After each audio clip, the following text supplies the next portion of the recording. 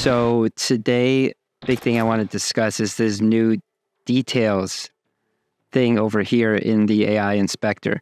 And I'm going to specifically show you guys how to train one of them that I think is very important, which is recoveries remaining. And then as I was preparing for this, I was also trying to train the shield health. And I noticed something very weird. First thing you'll notice is that there used to be some stuff at the top over here with the opponent's weight and element. Instead, we just moved it into here. So now you can just adjust kind of like their weight and element from inside this menu over here. Just makes it a lot kind of cleaner. Another thing you'll notice is now there's a time toggle over here. Right now it doesn't do anything because I haven't trained my AI to look at time, but we can certainly explore that. One of the ones I for sure want to get to is this recoveries remaining, right? And this allows you to basically train your AI to use different recovery options depending on what it has remaining.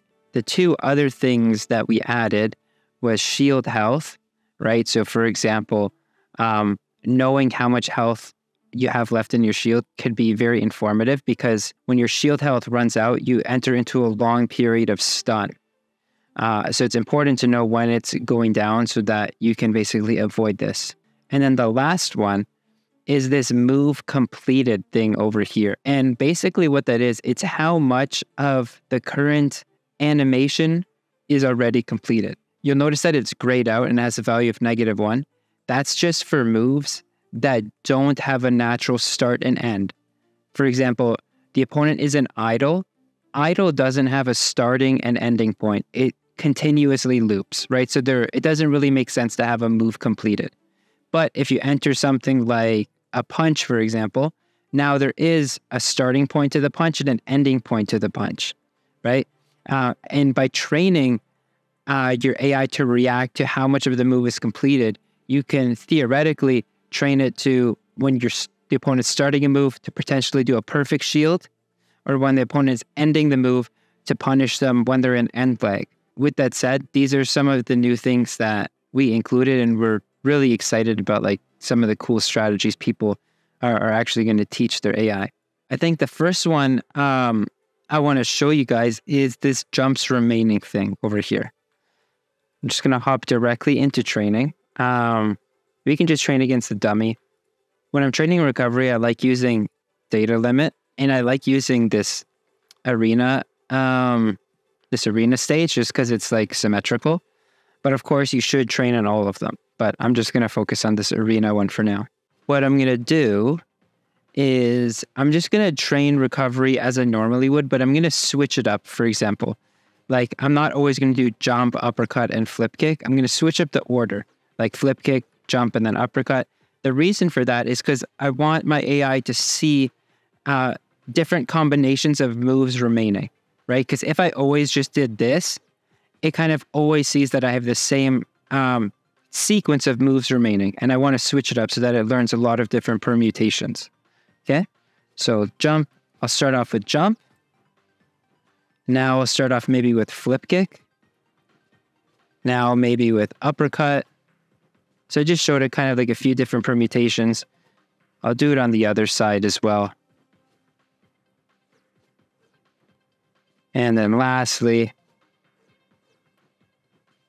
there's a few different permutations. Actually, I think that one I did it like twice. There you go.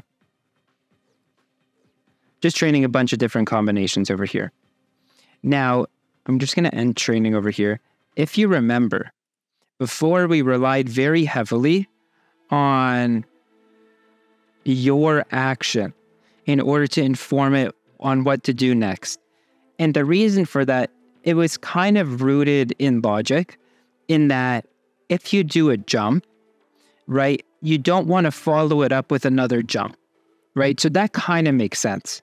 But for example, if you do jump and then you do uppercut and then you try and do jump again, that's where the problem arises, right? Because that could have been one of the valid combos you showed, but maybe you could have shown it flip kick into uppercut and then jump, right?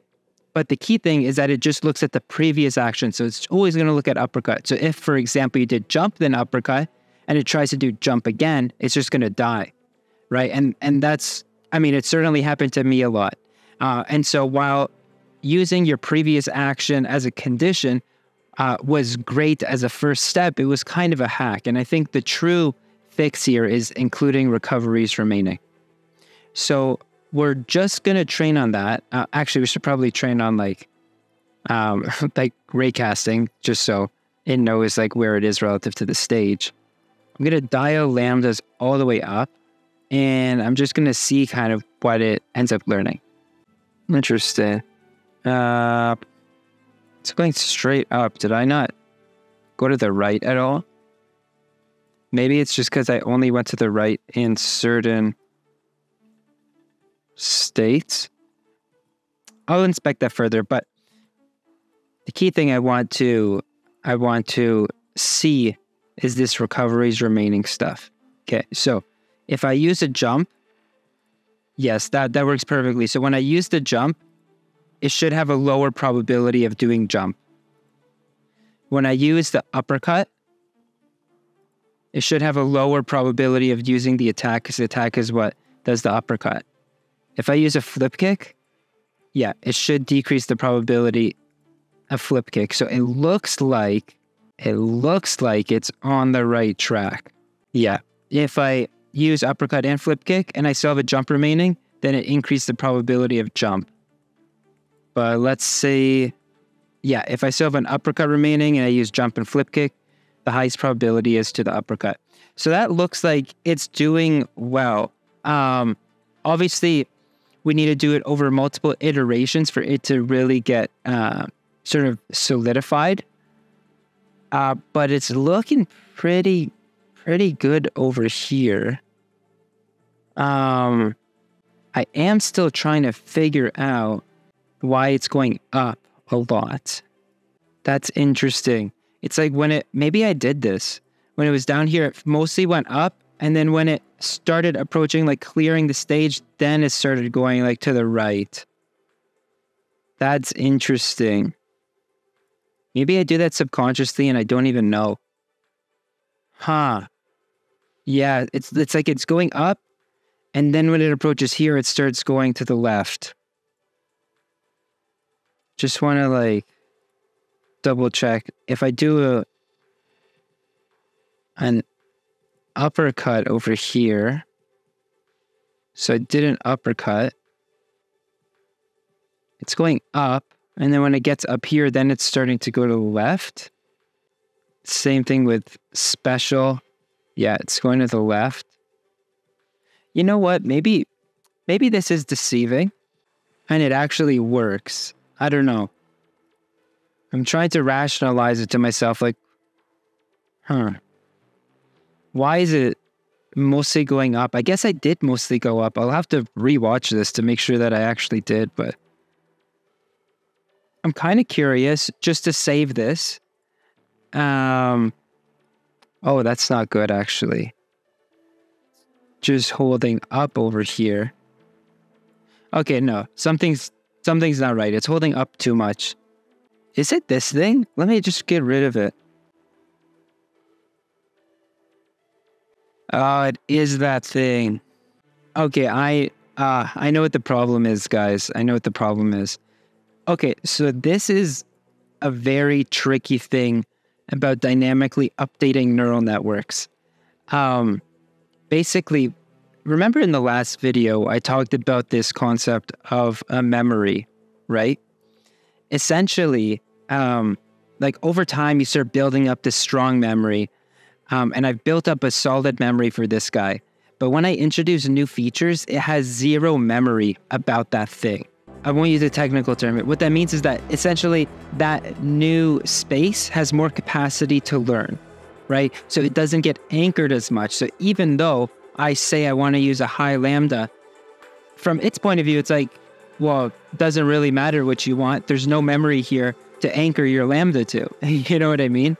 So that's why it's a lot more free. So what I'm going to do then is I'm going to dial learning rate way down, and I'm going to dial epochs down, and I'm going to I'm going to experiment here. This is like some live experimentation. I'm just going to establish some memory for recoveries remaining right now. So I'm going to do this. I'm going to ramp up lambda. Holy smokes. Did it work? Guys, it might have freaking worked. Look, the direction is mostly consistent with before. This is good. Diagonal. Yeah. Yep. Diagonal. I don't know about you guys, but I'm pretty excited about this. I actually just learned something. The smallest update, just to establish some memory, has a big impact in terms of its ability to remember. So just keep that in mind. Any of these new things, they don't have an established memory yet. So lambda doesn't affect those. But if you do even the smallest training session, it establishes some memory of what these things are. And now you're able to actually use that to not override things too much in the next session. So I'm kind of liking this. I'm going to definitely save it. Now, of course, the changes were minor. You'd have to build this up over a series of updates. But I kind of just want to hop into simulation and see how we get on over here. Yeah, I'm probably going to get smoked. I haven't trained this guy in a couple weeks. But let's just see. All right, we're cooking. Oh, I should have grabbed. We can train that after. Recovery is on point. Recovery is on point. That's the important part. Wait. Oh, no. It's so close. Look at that, guys. We're cooking over here. We got beat, but that's not important. The important thing is that we are getting better and better at recoveries. Recoveries remaining comes clutch. What I want to show you is something really weird that I observed when I was trying specifically to train perfect shield. What can go wrong? So let me just show you guys what can go wrong. Okay, what happens if I move the projectile away from me? That's weird. It's a lot higher when it's moving away from me. And it's even higher when it's my projectile, right? Versus the opponent. What's going on here? Let me show you guys exactly what's happening over here. Your fighter over here, your opponent's fighter. This is the water special, right? The water special is traveling towards you, and you are not doing shield when it's traveling towards you. The moment you do shield is basically, like, in order to do a perfect shield, it's when it's right here, okay? And we're going to denote the opponent with this red tag over here. Okay, this is the opponent's projectile. It's traveling towards you. As soon as you do a perfect shield, what happens is now this thing starts to move away from you. And let's say you let go of the shield over here, right? You have some delayed reaction. You let go of the shield over here. So now you own this one, this one, this one, and this one. And the distance that it travels is from here to here. Now, from a data perspective, which one is bigger, right? The 1 or 2 frames that you captured it at the exact moment you shielded, or the maybe like 4 frames over here, 4 to like 10 frames maybe, I'm like missing frames in between, where it is your projectile and it's traveling in the opposite direction. Let's say you had like one entry that was your opponent's projectile traveling towards you, and then you have like all these other ones, which is your projectile traveling towards the opponent. What it's going to learn is like, okay, this is the dominant one. This is the more important one over here. This is the more important one.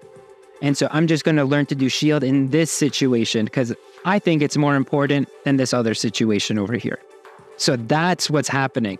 And as soon as I saw this, I was like, oh, that's actually quite interesting. It's frustrating, but it's quite interesting. The tricky thing there, though, is that when you do that, essentially you're losing security of just in case you don't perfect shield it, right? Because if you just tap it and then you happen to miss the perfect shield, the projectile is just going to hit you and destroy you, right? So it's like, do you trade off the timing for security? It's something that I'm still thinking through, and honestly, I don't have a great answer for it yet. Just do these bad boys over here. I'll do the exact same thing. I don't remember what epochs was, but I think it was something like this. and I just train it. Now, of course, shield is going to increase regardless because that was the only thing I did. What we're focused on is we want to see that the direction thing is correct. And now we see it is correct, right? When it's traveling towards you, it has the highest increase in probability. And when it's, especially when it's the opponents, it has the highest increase in probability, right? So this is exactly what we want, right? Which is very different than before because now we have this added protection. We had these three selected, right? We have the projectile element selected, so we know what type of element it is. Additionally, we have this concept of projectile on target, and this embedded in it has information about who it's coming from, whether it's the opponent or ours. The problem is that once we do the perfect shield, the opponent's projectile turns into our projectile. All of these frames afterwards, when it's moving towards the opponent, it's actually your projectile now. Just wanted to show it a few things. So here what I cared about is, yeah, I did a few combos, so my action. Opponent's action is very important. I guess I followed up with some combos, so that's kind of important. You know what? We're trying stuff. We can always come back to the shielding if we need to. Yeah. Combat's looking better. You just want a more attack-focused thing, and there's still a decent probability of shielding against a projectile, so let's see if it's still... Honestly, if we just get that, I'll count that as a win. Oh, that was awful recovery. Honestly, it's doing pretty good in terms of like grabbing Guppy when Guppy's in shield. I'm pretty happy with that. Not happy with that. Okay. I do want to watch it again just because we made some silly mistakes. Just want to make sure that we didn't completely, absolutely wreck our policy. Nice.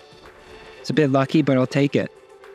Honestly, I can't complain about recovery. Recovery is looking really solid. Combat, not so much, but we'll get there. Yeah, increases the probability that I'm going to grab. Not by a substantial amount, though. What's strange is that when Guppy shields, it increases the probability that I shield. That's so weird. And I'm just going to be collecting data. This does mean it's going to take a little longer to train, but maybe I won't go the whole 3 minutes. I just want to capture like some of my just natural strategy. And my natural strategy is getting the shit kicked out of me. Throw in shield health, recoveries remaining. Let's throw in all this stuff. Let's see what happens. Oh, you know what? I don't know if I trained on these, so I don't know if it's gonna mess up the memory, but I think it should be fine. So I think I should have saved some memory associated with them. I'm gonna get rid of animation frame, get rid of shield health. Wonder if that's messing it up. I'm kind of nervous to update it. It's like, because this scares me over here, that it's going to the right. Actually, this makes sense. You know what? Oh, this is going to hurt if it really sucks. But we're experimenting. I'm going to do a quick save. Okay, let's go one more against Guppy. Hope it ends off on a better note. Oh, I get destroyed on the treasure map. Oh, nice, nice. Look, it grabbed the shield. Oh, yo. Guys. Actually, I don't want to jinx it. Yo, look at that. Look at that. Doing more perfect shields. I was trying when I was playing to do more shields. Oh, let's go. Nice. Oh, let's go. Let's go. What a freaking recovery. You know what? I don't even care if I lose. That was amazing. Our guy needs a lot of work still, but two things he definitely learned for sure is to grab Guppy when he's in shield. And that recoveries are getting godly. They're still not perfect. He doesn't know what to do under the platform, but it's all good. We're gonna teach him that. I'm curious to see how he performs on the arena against the Guppy, because that's mostly what we're training for. Okay.